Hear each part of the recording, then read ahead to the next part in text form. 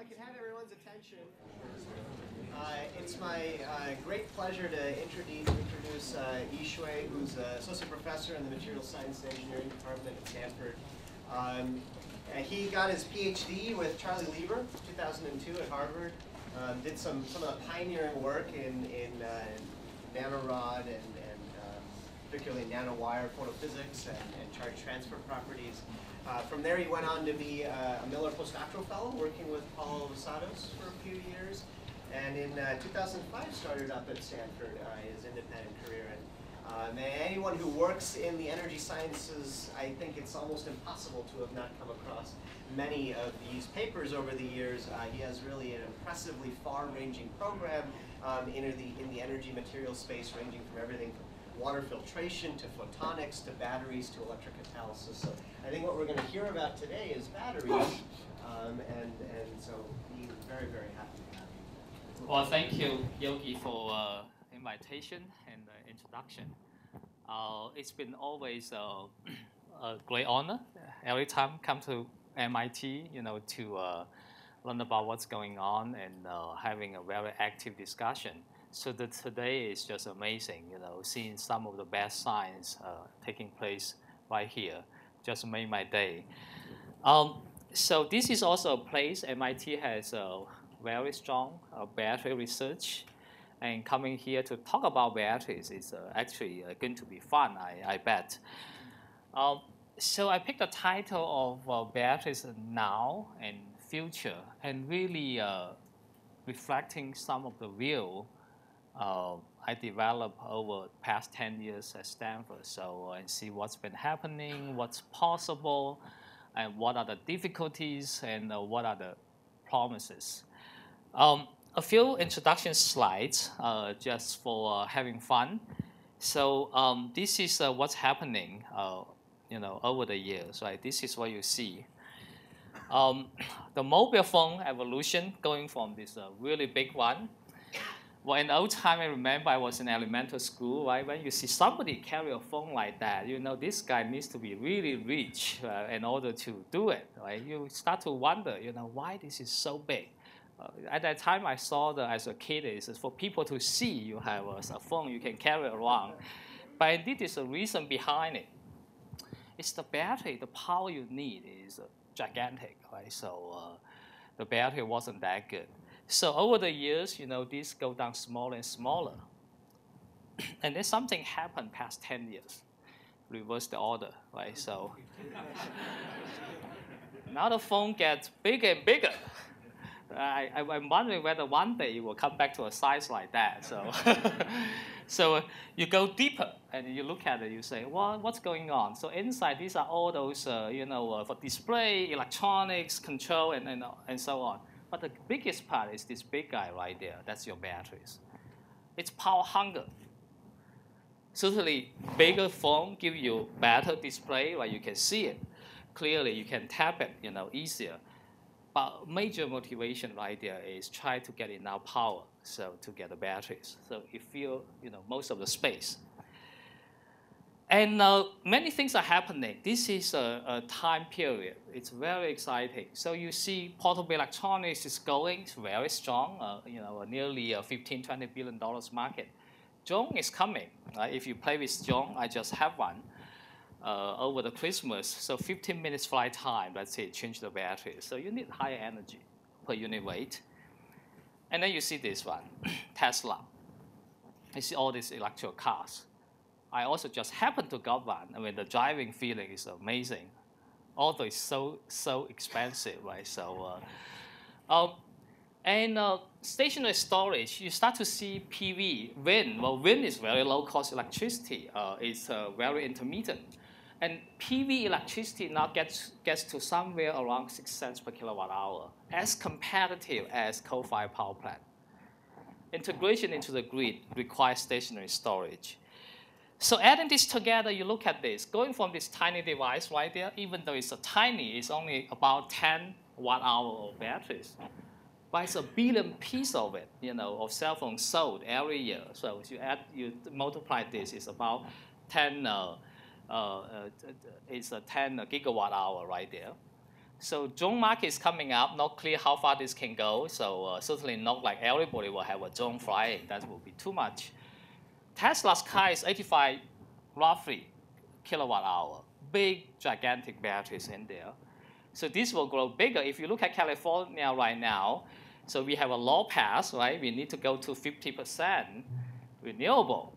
Right? If you look at that, our solar actually provide a lot. So we have a capacity to accommodate 60 gigawatt hour. That's gigantic. And the whole world eventually, if all the solar and wind coming in, so you're talking about somewhere around 10 terawatt hour capacity you need to satisfy. So this very strong demand from very tiny device to something really big.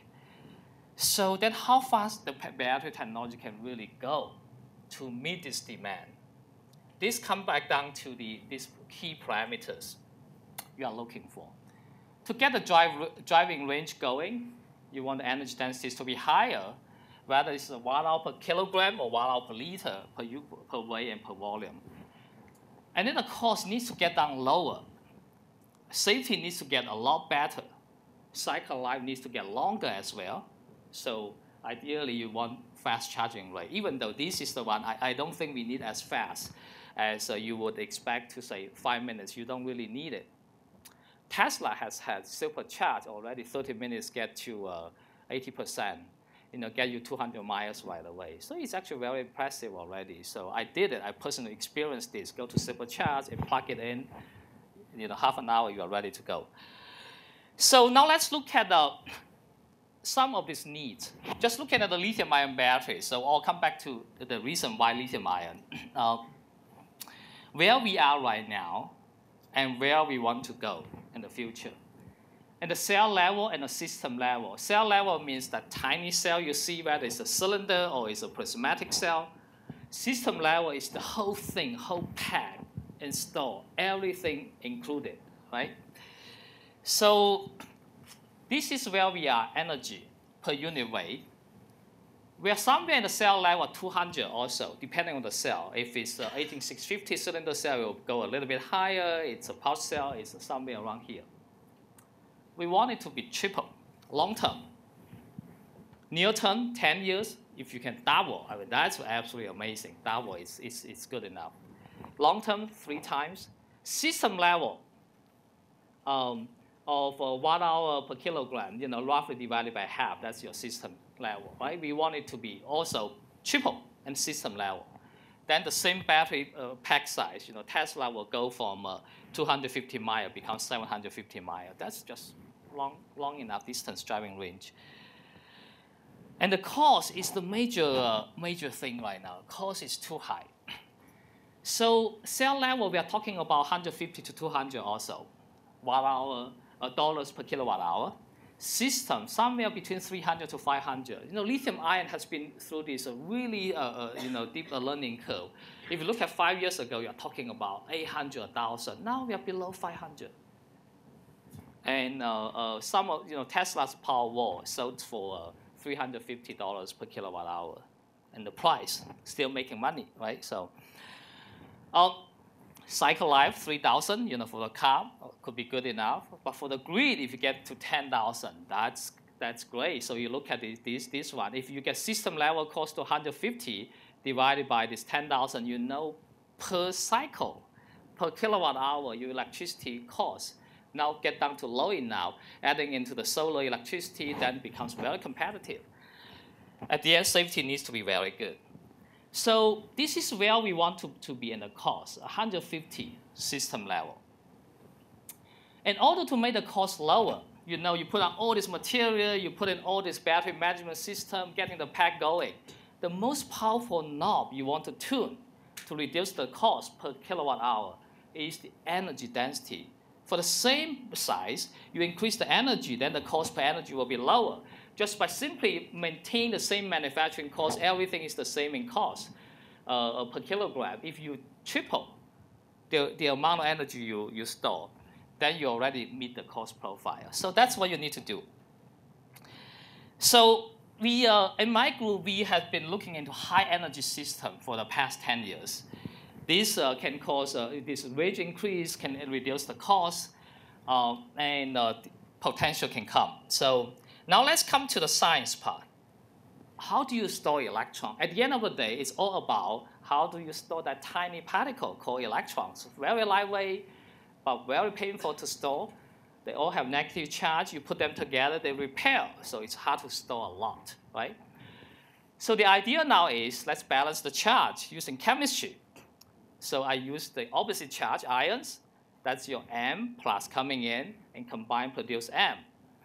So this is a process I often make joke in university and Stanford. I say this is called overhead, right? So overhead rate, this is too high. Electron is so lightweight, but this big ion is so heavy, so many thousand times heavier than, than these electrons. So it's not 60% overhead is what, really, really high, 99-point-something% overhead. So in order to store this, you also want to have a host. That's your materials. You put electrons in, you put ions in, and let them meet right there. At the end of the day, when you do research, it's not about studying electrons anymore. It's not about studying metal ion. It's actually the host. You spend all your time studying that. Try to minimize the overhead, make it more efficient. So, well, let's look at the choice right there, right? So, for ions to balance the charge, you go to periodic table, you see it right away. Well, proton is attractive. This is atomic weight 1, right? So I'll lead acid battery using acid proton to balance this charge back and forth. However, this has a limit. Active proton and the water is 1.23 watt. You split water, you generate hydrogen. You need to deal with that problem. And then lithium is heavier, but it's probably the lightest one you can find. Get to the atomic weight 7. However, because it's so electropositive, you can have a high voltage battery. It's possible, so that's a good deal. And then you go to sodium. Sodium is not bad. You go to magnesium, it's attractive, right? It's now divalent, so one ion can do twice of the job. 25 divided by half will give you 12, close to lithium. Aluminum is good, right? 27 divided by 3, that's 9. Really close to lithium. So this is motivation to look into other ions. And then you consider the voltage. I just mentioned voltage. You want high voltage, and then you can power. You have high energy density. You have high voltage. For portable electronics, it's no-brainer. It's lithium's word, because one cell gives you about 4 watts. If you go to other ions, for example, sodium, you will drop by 0.3 watt. You go to magnesium, will get lower and lower and lower. So. And then the cost will come in. We want a low cost, right? So lithium right here, the cost is not low. It's high per kilogram wise. Well, hydrogen nearly free, and this consideration as a batteries. And the lead, zinc, aluminum, these are all good. $2 per kilogram. You really want to make them to work. Of course, it's not easy, right? This is multivalent going in right there. How do you get multivalent moving in a solid state structure? Just challenging. And sodium is very low cost. But this with a caveat. Many people work on sodium, including myself, will just say, well, lithium is high cost. We don't have enough lithium. But let's look deeper, whether that's really true, right? So you actually look at the cost of lithium. And the lithium-ion batteries, lithium cost is only about 3% of the cost. It's actually not that high. You replace lithium by sodium, you don't really gain that much in terms of the cost. However, when you go to grid scale, the story might be changing. We'll come back to that later. So with this choice right here, so lithium is attractive. High voltage, lightweight, single valent, move fast. So that's why lithium-ion battery is dominating. So this is what you have. Say, for example, you have a cylinder cell. You cut it open, and you look at it, what's inside. You have these particles right there coating onto metallic foil to store lithium back and forth. So you have a graphite as the negative electrode, a lower potential, and lithium cobalt oxide as the positive electrode, back and forth. Lithium during charging, lithium electrons stay in the anode. During discharge, going to the cathode, just back and forth, many cycles. So multiple things need to take place in order to have a rechargeable batteries working for a long cycle life. You need to move electrons. So if your solid is not conducting, so you need to solve that problem. You need to do conducting coating. You need to add in carbon black. That's where these batteries have. You need ions to move in the liquid and also in the solid. So that give you the power, right? So you make sure they move fast enough in and out of solid. You need to take care of structure and volume change. The rule of thumb in the past 20 years saying, you don't want big structure change, so that's why you choose graphite, lithium cobalt oxide. If you have big structural change, it just didn't work, right? So a battery will break. And the next thing is you need to have stable interface. Each of these particles facing organic electrolyte right there will be a self-decomposition compound called solid electrolyte interface, SEI. Needs to be stable, transparent to the lithium ion coming in and out, but block the electrons, stop the further side chemical reactions. So past 20 years, you use graphite. Now the question becomes, in order to store a lot more energy, you need to consider new chemistry. Silicon can do a great job, 10 times more lithium they can store, right? Lithium metal alone also amazing. Phosphorus is a great material as well. Look at the cathode side, going from traditional lithium metal oxide, going to the sulfur, for example, you have 10x capacity increase as well. Voltage will be lower, about 2 watts also, but the energy gain you have is actually gigantic. You can find the chemistry using silicon anode or lithium metal combined with different cathode, color-coded right here. This is a graphite, thinking about only the theoretical active materials alone. Don't consider other dead components. You have chemistry to reach 3x, 3 times of energy, and even 6 times. Now the question is, can you make it to work? So with this saying, we need to be also aware of, this is for increased energy density, cut down the cost, particularly for portable electronics, for transportation.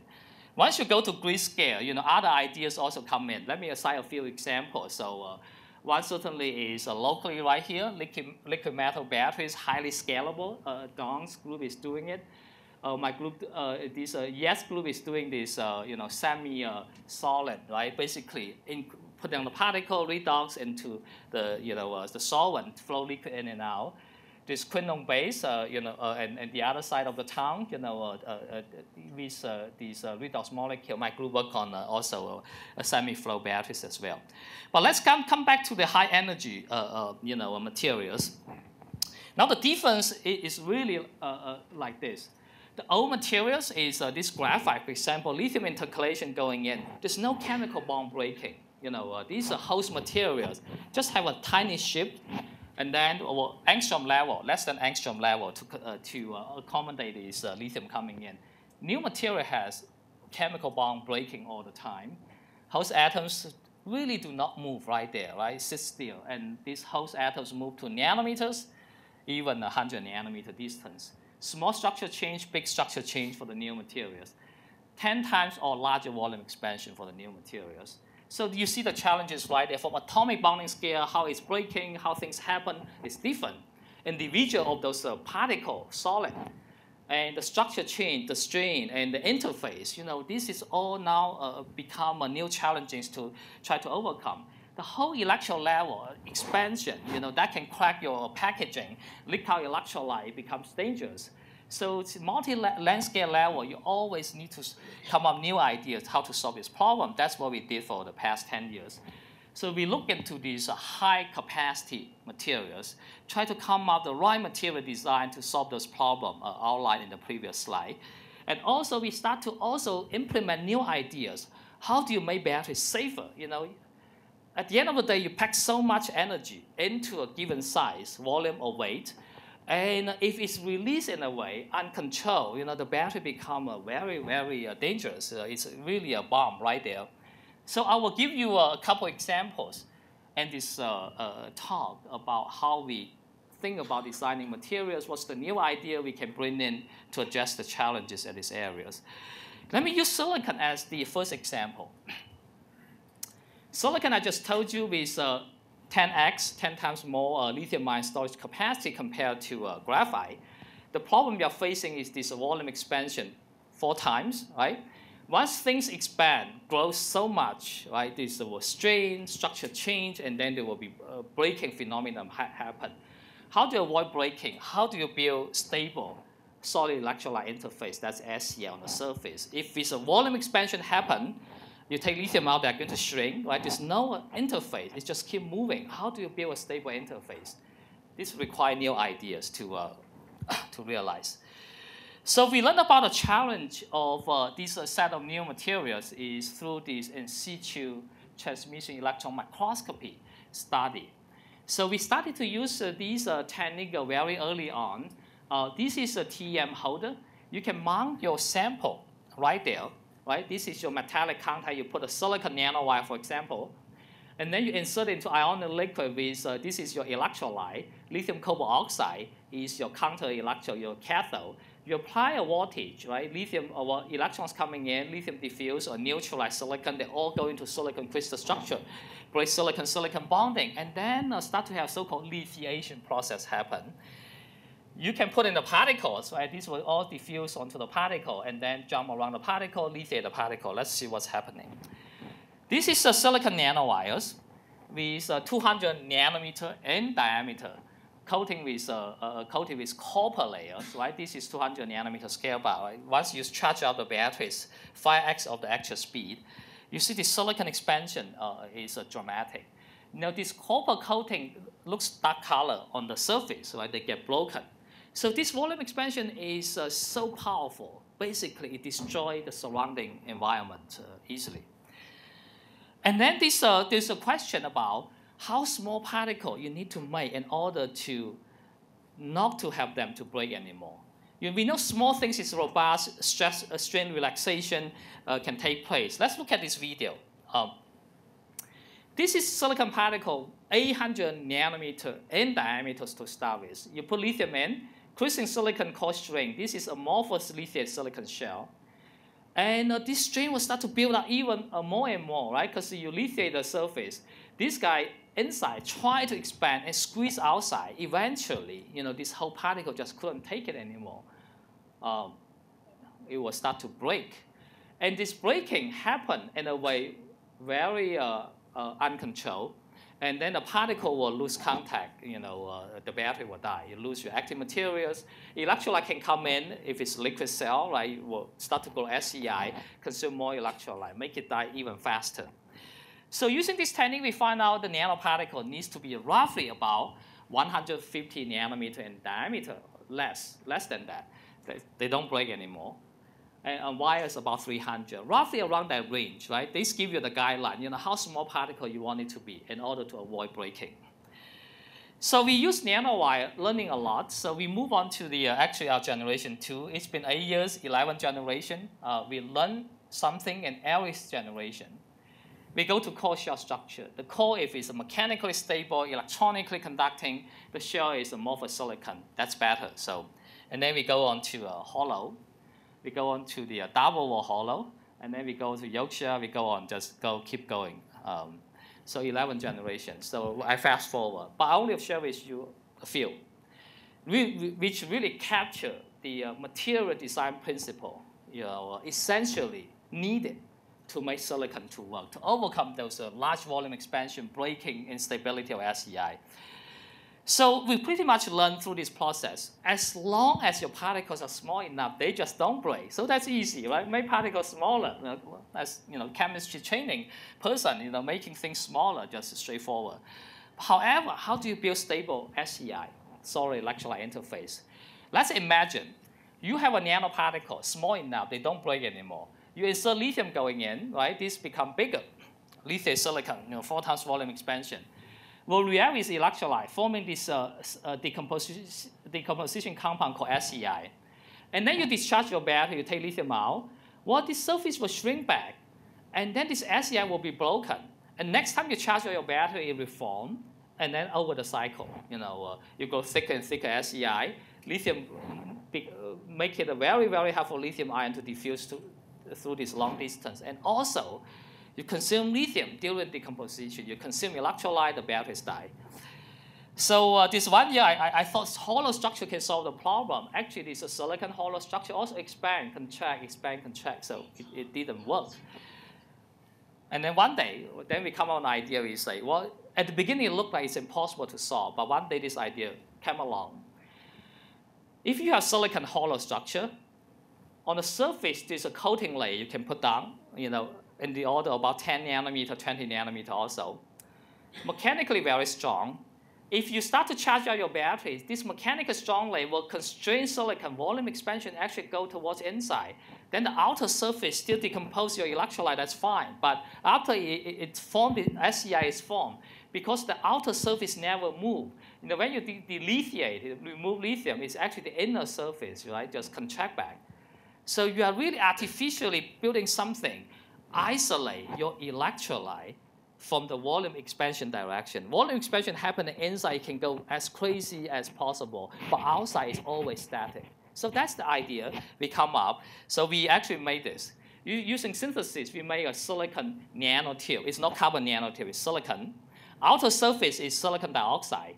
So silicon dioxide is very strong, and the lithium coming in, silicon get lithiate and expand. And then this is before, this is after. You look at outer diameter, almost the same. Inner diameter actually shrink.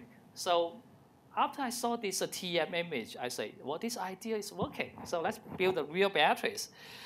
So we compare silicon wires, single wall silicon tube, and double wall silicon tube. After 2,000 cycles, very long cycling, you look at the surface, it's still relatively clean, right? So-called SEI layer is actually not that much.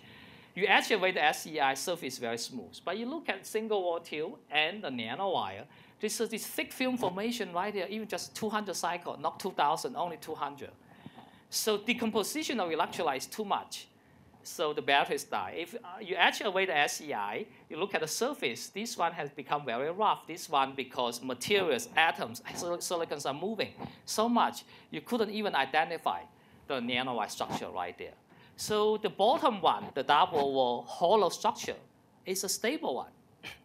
So we build the battery using this double wall hollow, cycling in different C rate. Let me just show you one set of data. This is 5 minutes charging and discharging, so-called 12C. Over 6,000 cycles, very deep charging, put a lot of capacities in. So this is stable, these materials. So after this piece of work in 2012, what we feel like we are getting somewhere. We know how to overcome the materials breaking problem by going to small structure. We know how to build a stable interface by creating this structure. Inside is hollow, let the volume expansion go towards inside, but the outer surface really don't move. So, but that's not good enough, right? If you look at your battery, you say, well, what are the problems right there? If you give a talk in a battery community, you get your feedback right away. There's tons of questions start to show up, right? Use nanostructure, surface area is too high, even though you have stable interface. But the first few cycles, particularly the first cycle, you still consume a lot of lithium, too high surface area, that's not good.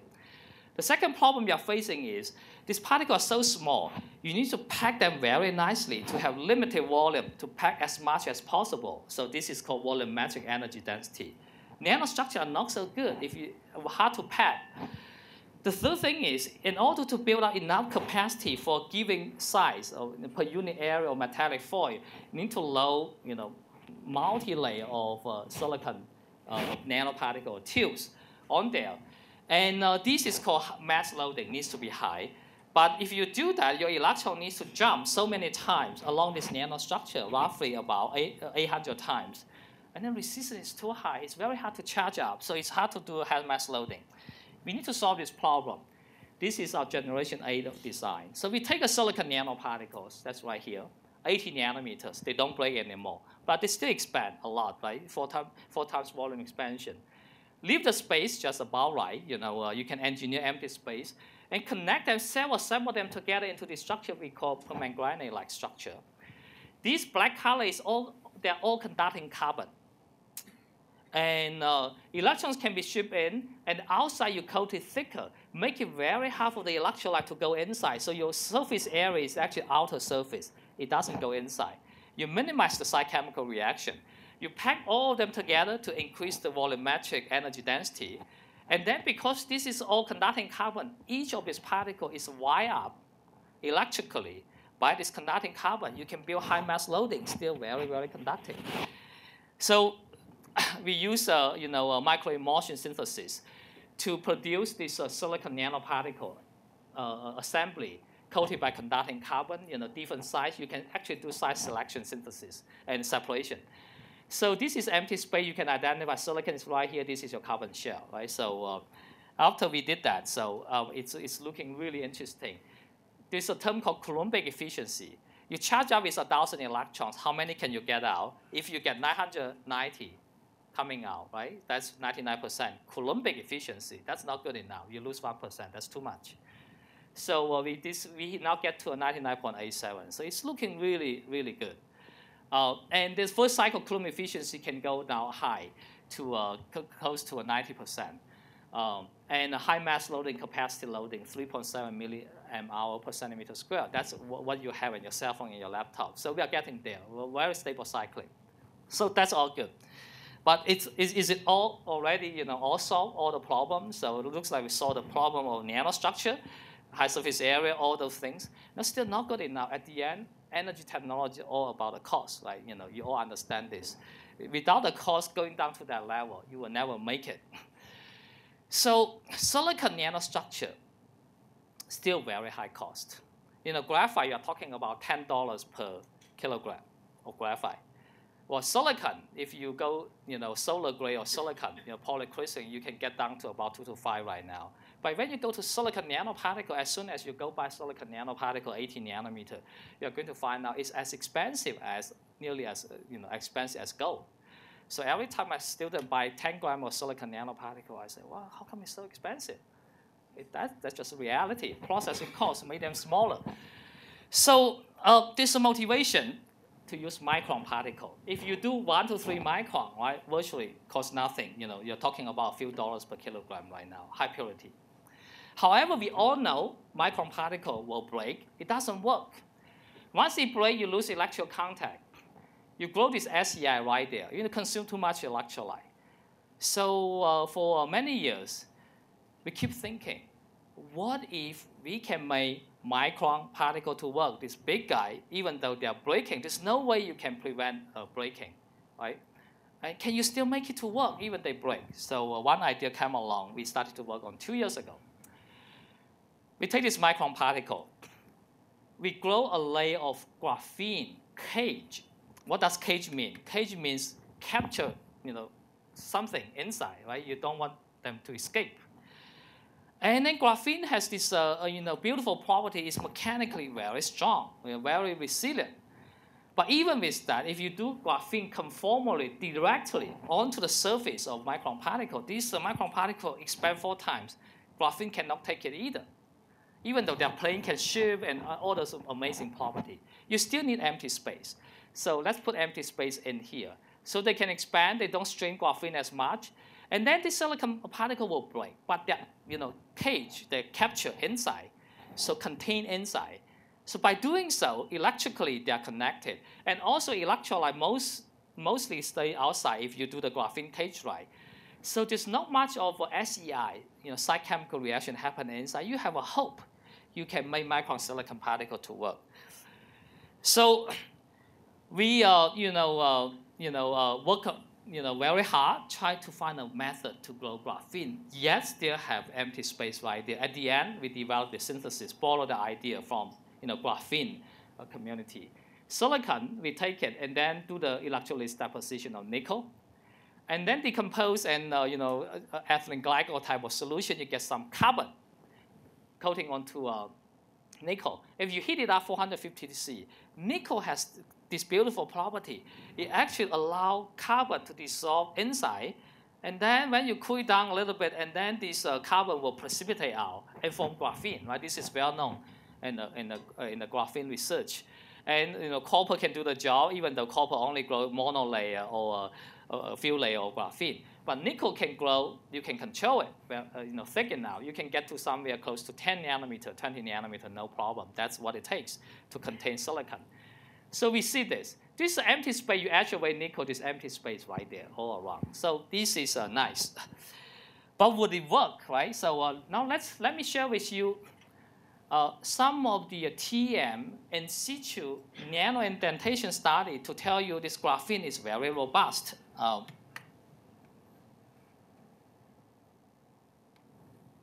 So this is one of the video.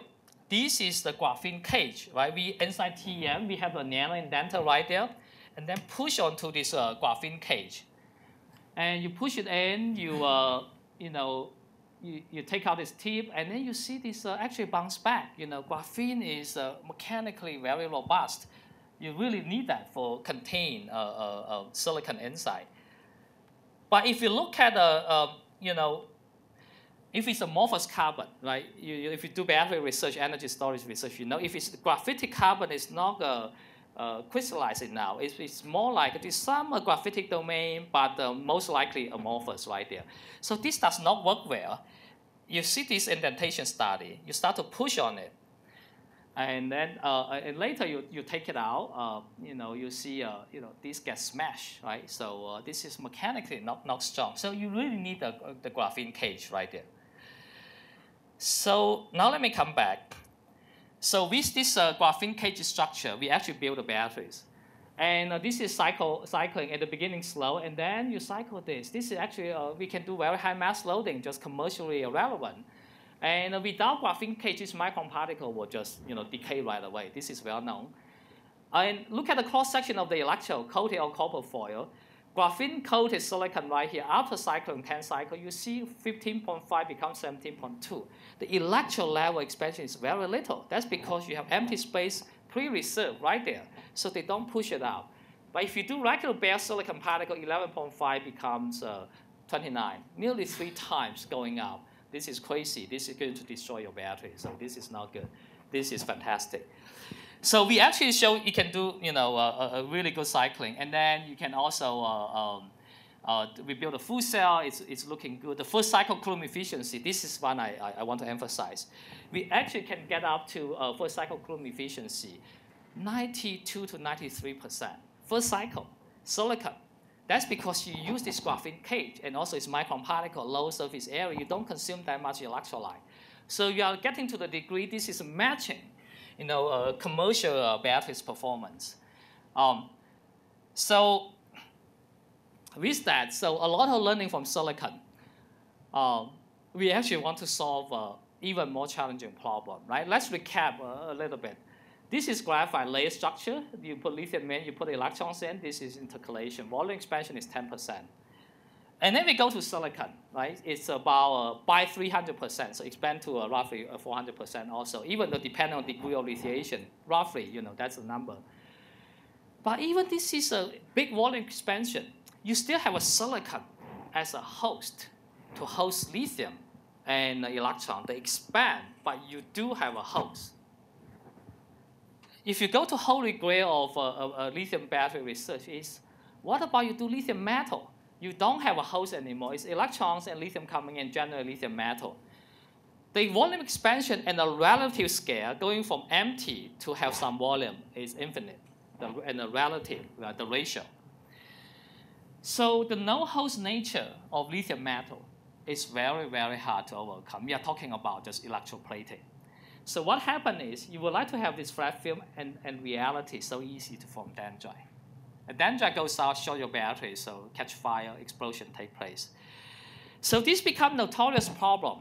That's because of this lithium metal dendrite formation. Lithium metal is so reactive. You always build this, SEI, this a local hotspot. This will shoot out, very hard to deal with.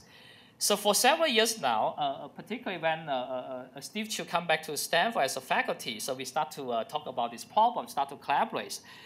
So pretty much this become one of the key materials design principle right there.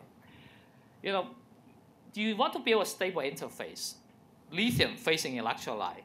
This stable interface means chemically stable and mechanically stable. Well, in the past, a lot of people emphasize mechanical stability. And so if I have a strong material, I can suppress dendrite formation. No, that's only one thing.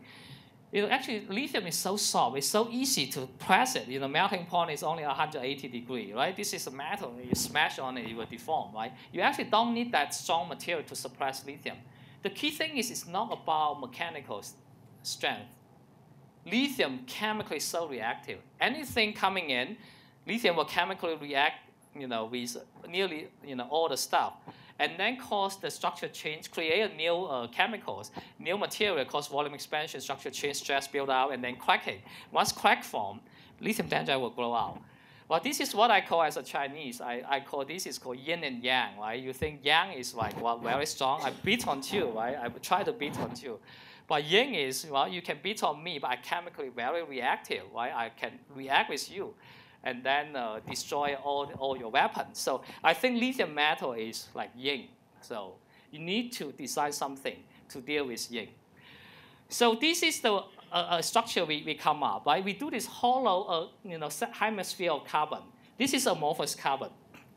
And amorphous carbon turned out to be, it doesn't react with lithium chemically, but allow lithium ion to diffuse through. So this is the yin I have right now, right? It's not, it's stable, it is stable chemically. And then I want it to be hemisphere instead of flat film right here. If you have a flat film, you want to deposit lithium underneath. As soon as you have nucleation, you cause a local curvature that will crack your amorphous carbon, and then dendrite will shoot out. So that's why we need this. We want to have this hemisphere right there. This is upon contact. As soon as you deposit lithium, the whole layer lift up, so without breaking. So SES still form on the top surface, back and forth. That's the idea. So we made this material. We use polystyrene as a template, deposit carbon on the surface, evaporate, heat it out, evaporate polystyrene away. This hemisphere will land onto the surface. This is how they look from top view, side view. You can actually peel it off, flexible. And then you use this as a layer to guide lithium deposition. You can actually form this beautiful column right there, right? This is the cap layer with a hemisphere. Because SEI already formed, you cannot resolve that hemisphere anymore. If you don't do this interfacial layer, your control experiment will just shoot out this sharp needle in an uncontrolled way. That will grow into dendrite, will shut your battery, cause explosion. So now we have a strategy to build a stable interface right there. It's looking promising, but we are not quite there yet. Our data comparison is Coulomb efficiency is a very nice parameter to measure this. If you have this amorphous carbon hemisphere, the Coulomb efficiency can go high because you have stable interface, prevent a lot of side chemical reaction between organic electrolyte and lithium. If you don't have that, this will drop very fast and the batteries die. So with the research going, actually we want to ask a question. Do we really understand how lithium deposits onto a substrate? If you look at the literature, there is very few understanding right there, very few study. That can become the key. Why lithium like to deposit here, not there? Why it go to one place first than the other? So we feel like we need to understand this. So this is an experiment. When we did research, we found out something surprised. So this is a copper. You deposit lithium right there. You monitor its potential. You start to have this SEI formation and then deposition happening. And you look at this overshoot and then come back. This overshoot is a nucleation. Lithium doesn't like to nucleate on copper. This is heterogeneous nucleation. Different crystal structure, lattice constant. So copper does not like it. Lithium doesn't like copper. However, if you put a layer of gold onto copper, right, or on a glass carbon conducting, now you put lithium in, you see a plateau, it becomes lithium gold alloy, and then another alloy phase, and then you start to have lithium deposition happening. There's no overshooting right there. So gold is great, lithium likes gold. And then we compare the phase diagram, what's happening. So copper right here and lithium, and this is the temperature, this is composition, right? This is so copper does not have solubility in lithium. Let me repeat it. It's not lithium and copper. It's no solubility for copper in lithium. But gold and this side will have some, you see this region, right? Some solubility in lithium. What does it mean? It means when you deposit lithium onto a substrate, and then lithium is like a solvent, and dissolve gold away. Gold will go inside, but this will happen slowly. It will form a lithium gold alloy, another alloy, and then it becomes more and more look like lithium before lithium really coming out. So you actually don't have a nucleation barrier. However, for copper, it's just direct jump from copper structure to have lithium showing up. So you have nucleation barrier right there. Let's look at whether this argument is true. This is potential versus capacity you put in. We compare gold, silver. We kind of shift the curve, by certain distance vertically, so you can see the curve. No nucleation barrier on silver, no nucleation barrier on zinc, no nucleation barrier on magnesium. Aluminum starts to have a little bit, and platinum has a little bit. If we look at this side, a big barrier right here on copper, on nickel, some on carbon, and then a tin, and silicon still have a little bit. And then we actually go into the phase diagram and compare. Looks like it's consistent with the idea. This substrate, if having some solubility in lithium, then you don't have the nucleation barrier. If there's no solubility, you do. So let's show this idea allows us to control where lithium will go. Right? You will take a substrate that can be copper, a pattern with this gold line, and then you deposit lithium, and you see lithium all go to this gold line right there. So very nicely. And now this becomes exciting. Eventually, you really like to control where lithium go and your battery electrolyte. How do you do it? And also isolate your lithium from electrolyte without react with electrolyte. Now this is a beautiful structure we come out. We made this hollow carbon. Inside, this gold seeds. We use this expensive one to start with because it's easy to do gold nanoparticle chemistry, to do synthesis. Eventually, you can do zinc, you can do magnesium, lower cost, but let's start from gold. And you can have this gold seed. This is amorphous carbon. Lithium ion can go in. Now, once you want to deposit lithium out, lithium will need to decide, does it want to go on top of carbon or on gold? Right? I was telling you gold, there's no nucleation barrier. Most likely, they can go onto gold. Gold is only inside, so you can get this lithium metal deposition inside. But outside has the electrolyte, so you isolate lithium from the electrolyte. So we actually made this structure using silicon dioxide template, and then put a gold particle right there, coated with a layer of carbon, dissolve with silicon dioxide with the gold seeds right there. These are the TM right there. You see this black dot? There are gold particles right there. You can control the number of particles you want to put in, and all this characterization. So let's look at the one battery data, right? This is the one. With all this hollow carbon with gold seeds inside, after depositing a certain capacity, first of all, you don't see nucleation barrier, you deposit lithium straight. And then look at the image. After deposition, you don't see those dendrites shooting out because lithium go inside of this carbon shell. But the other one, without gold inside, now you start to deposit lithium metal outside. You see all this wire-like structure. That's lithium dendrite coming. So eventually what we need to do is the space inside, empty space, define how much lithium you can deposit. You don't want to overly deposit lithium, right? If you deposit lithium, fill all the inside space, eventually they're going to come outside. So that's something in some engineering we will need to do for the real batteries. So I'm going to skip through this. This is an experiment trying to convince you it's getting better. I do want to come back to this question. So while doing all this research, is it worthwhile? Eventually, we don't have enough lithium. Then we are all doomed, right? So that's not good. So let's look at the lithium reserve. Lithium reserve is 40 million tons right now, easily mined lithium.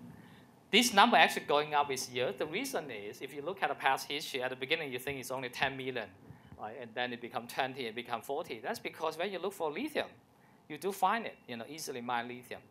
But let's just assume we only have 40 million tons to play with, easily mined. What can we do, right? What can we do? So anybody would like to take a guess, how many cars you can make, Nissan Leaf, using the lithium reserve we have? Or let's take a guess first. In the whole world, how many cars do we have running right now? 1 billion, right? So that's a number, 1 billion car. So this lithium can make 10 billion Nissan Leaf. So it's a gigantic amount. So certainly you can see the lithium-ion battery needs to be recycled. And then in 2009, this is a 2009 production. So this is good for 23 million Nissan Leaf. I'm really happy with this number. Getting 23 million Nissan Leaf on the road will be fantastic, right? So if you want to go fancier, so you do Tesla. So this is a Tesla number. So we can get 3 billion Tesla on the road. So pretty good. So pretty good. And also remember, in the ocean, we have 230,000 million tons, right? But concentration is low, 180 ppb. Research is needed to take lithium out of the ocean with low cost. That's a project I would like to start soon. So this is an infinite amount. However, we do need to pay attention to the grid scale. Grid scale, assume this is electricity consumption 4 terawatt-hour. Let me assume I want to store 6 hours for the whole world, right? That will be 24 terawatt-hour of a battery you need in the whole world. And the 40 million ton all go into making battery. You can make 240 terawatt-hour, so 10 times more than what grid can take. However, you cannot use all the lithium, certainly, for this purpose. With that saying, for at that grid scale, it's still very highly necessary to have other chemistry, low cost coming in, highly abundant to do the job. But this probably can get us to somewhere, to really see what's the impact having grid scale storage batteries to influence the whole energy landscape. So now let me come to the last thing, battery safety. Lithium ion have a flammable organic electrolyte, high energy. It's dangerous. You have seen a lot of instances. But let's look at the root cause, what's happening.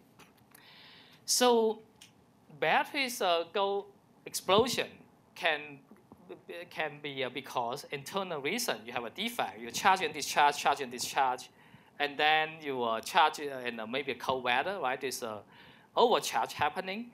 There's a danger formation and short the batteries. Once shorting happens, it heats up, right? Once it heats up, and then your cathode, lithium cobalt oxide and so on, will release oxygen. Anode carry lithium and active electron. And you have a flammable electrolyte, and this will just go. So the study show it's about 110 to 20 degrees also. Above that, this accelerates so fast, it's much harder to stop. So you want to stop your batteries, going bad, above that temperature, stop that. And then you might have external shorting, right? Go into accident, bump into your car, bump into your battery, called shorting. Once you have shorting, this electricity will pass through this short, heats up the battery very fast, and go through the thermal runaway. And it's also, at the end, it's about the heating. When you heat up, right? You have sparks coming in.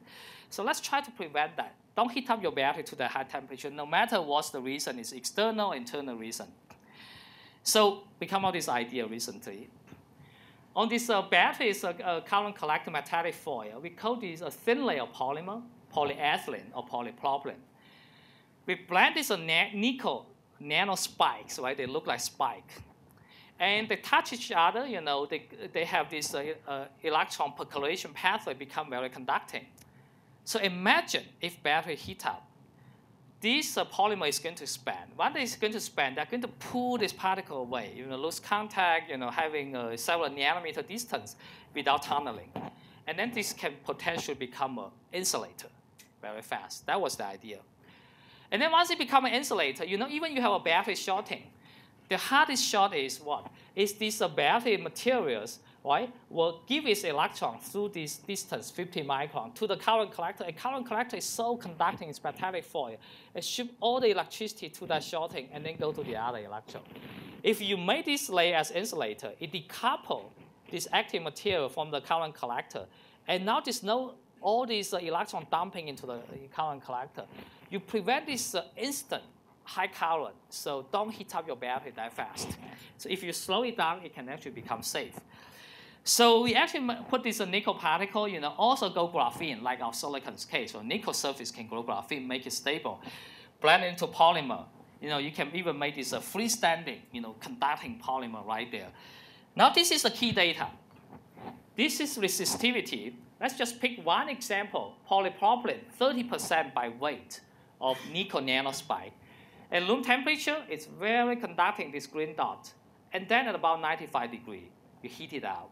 And the resistivity drop 8 orders of magnitude, become an insulator, very, very insulating. So this is beautiful. You look at it, you have so many particles right here. Actually, transition is so sharp, right? You kind of like, one expansion happen and pull this particle apart. And then it stops everything. So, and using this demonstration, for example, this is our polymer film right there connected with this LED. If you just heat using a heat gun blow on it, it becomes an insulator. This goes off. So we certainly show this can be a reversible fuse. Battery heats up, right? And it stops, and then it cools back down. It becomes normal. So you can kind of get this capacity out, regular temperature, higher temperature, coming back and forth. And then using different amount of nickel nanospike, you can engineer what's the set point temperature you want it to become insulated, whether it's 70, 80, or 100. So it's all tunable. So this becomes really, really interesting. Certainly we don't know when we go to really big battery whether this idea still works. We're still doing testing. In the small cell, it works well. When you go to a different scale, and the problem you're facing, the challenge you're facing will be different. So I want to come to this slide right here. So this is where we are, and the black color. And the red color is where we want to be. We do have the battery's chemistry. Potentially can get me there. But the challenge we're facing is in the materials chemistry level, very hard to deal with. Silicon is one example. We have been working on for 8 years. We are getting very, very close right now. So lithium metal will come along, sulfur might come along, and oxygen, air, electro. There's a number of people here working on. The challenge is still there. This might come along. This requires certainly all new ideas. Let me end my talk by thanking the whole research group, a lot of talented graduate students and postdocs to make this possible.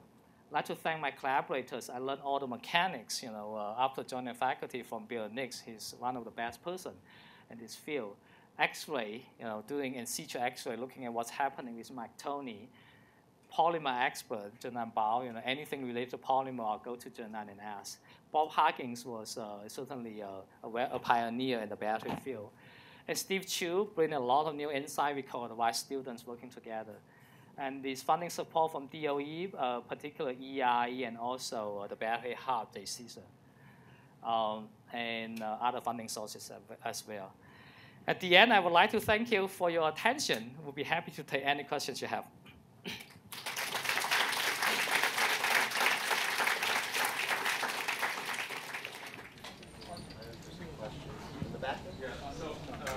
Obviously, the number of cars is going to increase by 2035. It's estimated that it's going to be 2 billion cars. Yet, the number of electric vehicles is going to be very, very low, maybe a few percent. Any thoughts on what might change that adoption rate? It's the cost of, it's the number one thing. Right? So the battery pack in Tesla's car, somewhere around $350 per kilowatt hour. With a gigafactory coming in, that's my guess. Not confirmed with Elon Musk or anybody, right? That's my best guess. Gigafactory coming in with this learning curve, we might get to somewhere close to $200 per kilowatt hour. Then you're talking about if you drive a 70 kilowatt hour of car, right? So if 200 times 70, that require $14,000. And then Tesla is saying they're going to come out with $35,000 car. Probably the driving range will not be as high. And the batteries cost, I don't know, maybe $10,000. And then how much that will penetrate into the market, so I certainly don't know. Whether you can get to several percent or not, it's very hard to predict. Yeah. And even though it can get to the level of many people want to buy it, I bet Tesla probably and many other companies will be having a hard time to produce enough battery to match with that demand. So that scale is indeed quite challenging to realize. Yeah. I probably didn't answer your question because I don't know. Yeah. I'm just giving you my thought. So on some of your work with electric deposition of lithium, you show that by creating a surface where you're lowering or eliminating the nucleation barrier. Do you have any data showing the current time transients? Because typically when we have nucleation occurring, you have a specific type of shape in your current time transient at constant voltage. So that's a good question. So the study we show right here is fix a constant current and measure the potential. So that we don't see the current changing. And then you're talking about if we do different type of deposition, we fix the potential, then you can probably see a current changing. That's something we need to do. Very good question. Yeah, I bet that will happen. You will see a changing and then stabilize. Right. And normally when you're having nucleation occurring, you see the current increases and then it starts to drop. Yeah. Good question. Maybe I can follow up on that just a little bit. The alloying is very intriguing. If you go to very high charging rate, can you beat out the alloy formation kinetics and then resume? Wonderful, wonderful. Yes. This is actually a great idea. We tested out. You are exactly right. You say, well, who cares about nucleation barrier, right? It's only 50 milliwatt difference. I'm going to ramp up my current like crazy. Then what it means is you drive over potential really big, and then every substrate will look the same because the difference is only 50 milliwatt. We actually saw that. If you use high current to do the nucleation, or say high over potential, you have so many nuclei all suddenly jump out. You don't amplify any particular dendrite. That's an idea to beat, one particular dendrite. That's a great idea.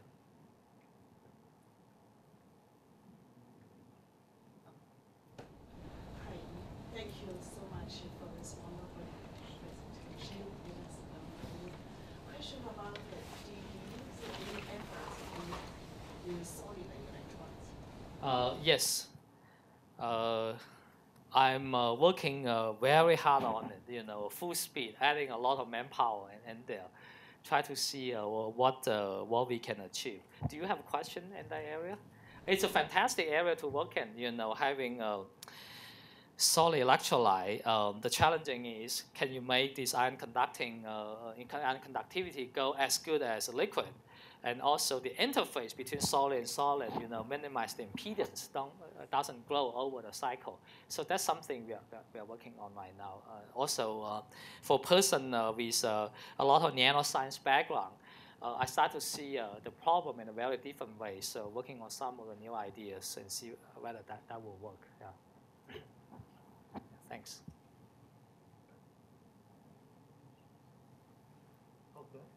Hey, question. So I wanted to talk a little bit about the grid scale storage a little bit more. So given that energy density is not really a key constraint for that application, which do you think are more promising chemistries? I imagine it's not going to be lithium, but what is your kind of thought? So I think your question has two parts right here. For many years, I also think energy density is not important for grid scale because you can have a big footprint, it's all fine, it can be heavy. In principle, that's true. That's true in principle. But when you go into the cost analysis, and then energy density becomes important. Imagine if you do flow, you do all the investment of all the pumps, all the pipes, all the valves, all the membrane, everything coming in. You have the basic materials cost, all this cost, all coming in. You need to have onset of energy density needs to be higher than certain value. Otherwise, the cost will not make it. Well, this also coupled together with cycle life. The longer cycle life you have, this can change the equation. So indeed, it actually can become quite important. If you're talking about I only have 20 watt-hour per kilogram, 30 watt per kilogram energy density, I start to ask the question, that might not make it, right? I'm not saying having the conclusion yet, I need to look at the detail. But once you say I have 100 watt-hour per kilogram, and then I think it becomes so much more attractive, 3 times more energy. So we start saying, what's the chemistry really, can make it to the grid scale. So you have seen multiple examples right there. This liquid metal right here, right, locally at MIT. There's quinone base and at Harvard, and this vanadium flow already around the world. And each of these technology all have their selling point, their strength, and there's also weakness right there. Still need to work out. So it's not entirely clear to me yet. So, but these all rely on everybody's creativity. If you can solve that problem, and then one technology will turn out to be very attractive. So, yeah. Indeed, I didn't answer your question either. You want me to pick the winner, but I don't think I can pick the winner.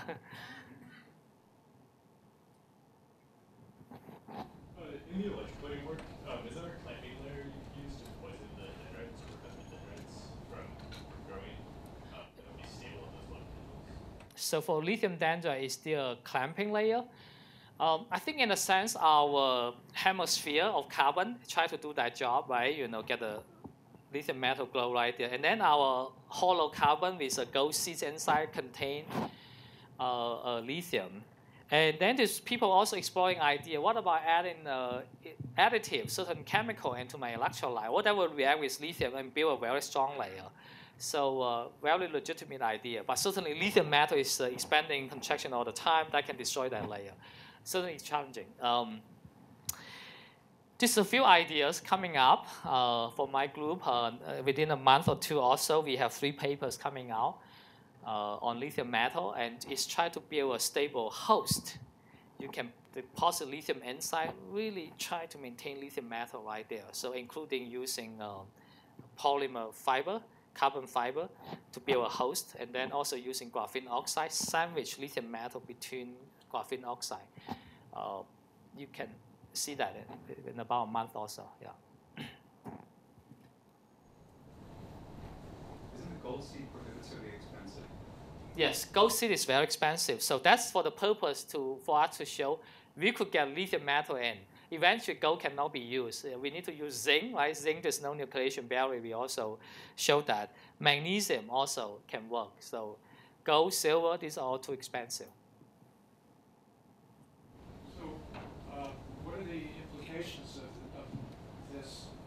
these technologies in terms of material mining and the use of materials and the political implications of some of the new necessities that are going to be generated with these new technologies? Yeah, it's a great question. It probably beyond my pay grade to answer geopolitical implication right there. But I can share with you some speculation. So well, lithium, right, is distributed in a place sometimes not so friendly to us here. So would that become a concern? Maybe, maybe not. You know, when you make airplane, well, Boeing is doing that for how many decades right now, and the airplane, those lithium is used as an alloy in the plane because lithium is lightweight. Boeing alone actually consume a lot of lithium as well. So for so many decades, that doesn't show up to be a problem yet. I would like to believe the same story will keep going. Speculation. And then there's certainly other related material, cobalt, right, going to the cathode, nickel, and so on. Their price is not low. They are distributed, you know, probably is less concern geopolitically. That's probably as much I can share with you, and as much as I know, yeah. Can you at least mention some of the key countries that are involved? Yes, the lithium is, you know, Bolivia, Chile, China, Russia.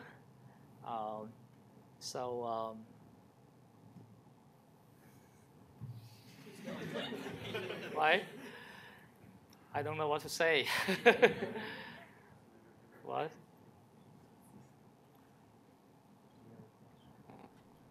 Well, let's thank you for a wonderful session. Thank you.